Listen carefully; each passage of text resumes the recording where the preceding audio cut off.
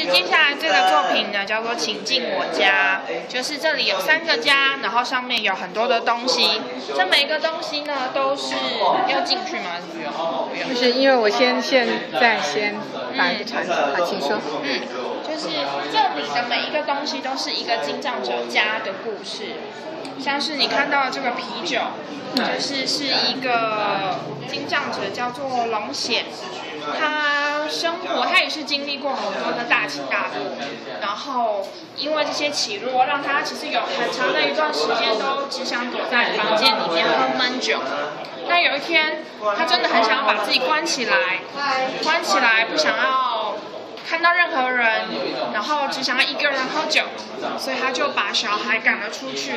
这件事情，当我们在谈到家的时候，他说这件事直到现在他都还非常的后悔。所以这个作品呢，我们其实是整理了很多精障者，还有家属以及社工们背后的故事，想要让大家看到，就是每个家都有一个，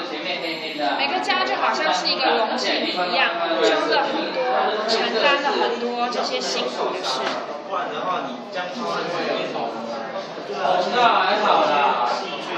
那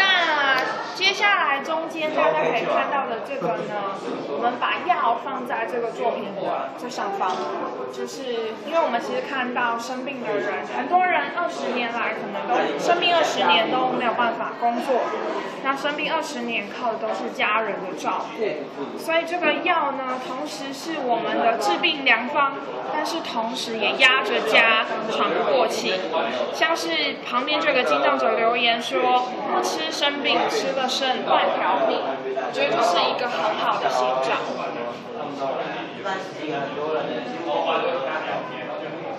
然后我想说，不是，那时候我想说，其中只有旁边呢。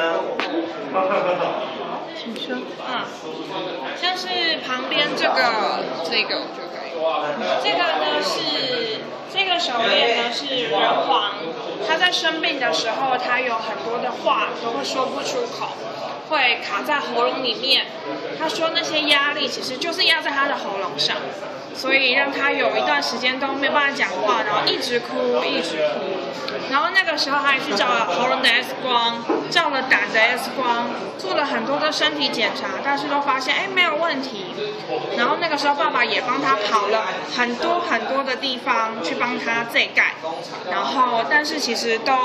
他那时候很想要跟爸爸说，他是有很多的压力让他说不出话，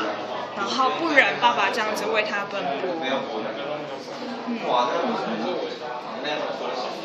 那这个呢是明光，他5岁的时候画给妈妈的第1张的卡片。那这个卡片一直都被他爸爸就是很珍惜的收藏着。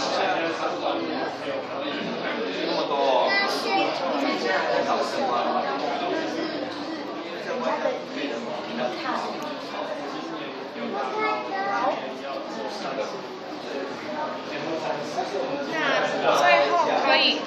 可以看到这个便当盒呢，它是吴世民的故事。他说生病30年，我从不担心我的午餐，因为我老爸上午就会买好我的午餐。至于晚餐呢，每天晚餐后我洗脸，我老爸洗碗。我老爸30年来始终如一，感谢我老爸对我的不离不弃。其实这是非常难得很珍贵的一件事情，就是30年来吴世民的爸爸从来没有对他摆过任何的脸色，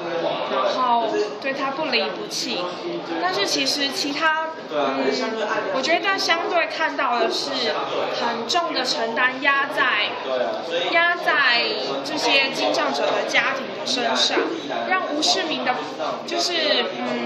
吴世民的爸爸，我觉得其实不简单，但是其他的人也看到其他没有办法像吴世民爸爸这样的家属们的承担之重，要30年不离不弃，我觉得也实在是太沉重了一点。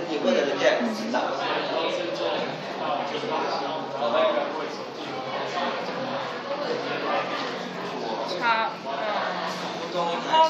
最下面的有一个厨房，是我们有一个会员，他最想问他说讲到家的时候，他会想到什么？他说他最想要一个厨房，因为他小的时候是隔代教养，然后阿公阿嬷中午都要做工，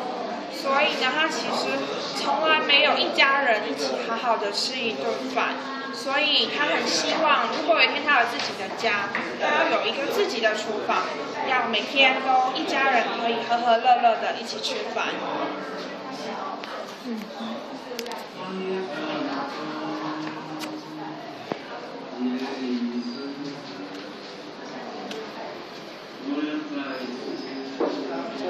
OK。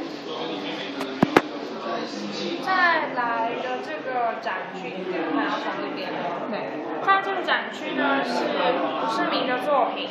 你可以看到地上有3尊吴世明的分身。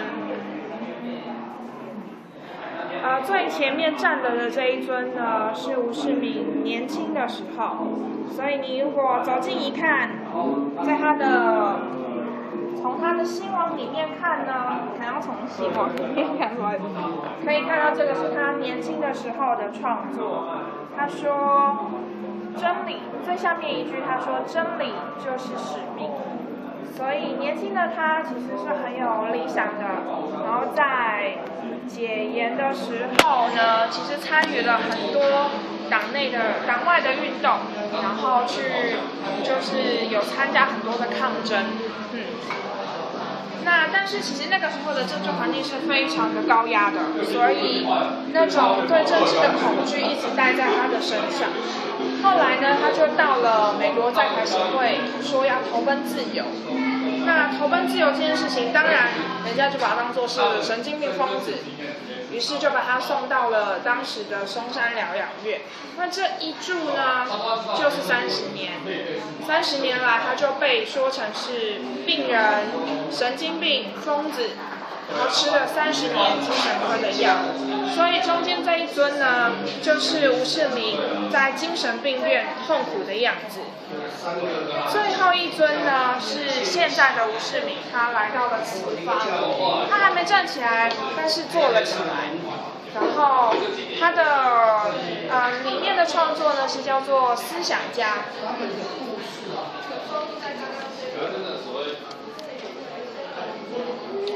思想家的部分呢，前面说我是疯子，我是白痴，我是神经病，我是病态，我是变态，我是不定时炸弹，这些都是吴世明30年一直被家人、被邻居不断的说过的话。那这个文章的最后他说，至少在我灿烂而丰富的思想里，我是乐观的。对。就是之所以取名叫思想家，吴世明是想说，他觉得生病的人确实是有不一样，我们的思想有不同，但是我们很希望这个社会可以尊重我们这不一样的思想，然后可以去试着理解这样子不同的想法。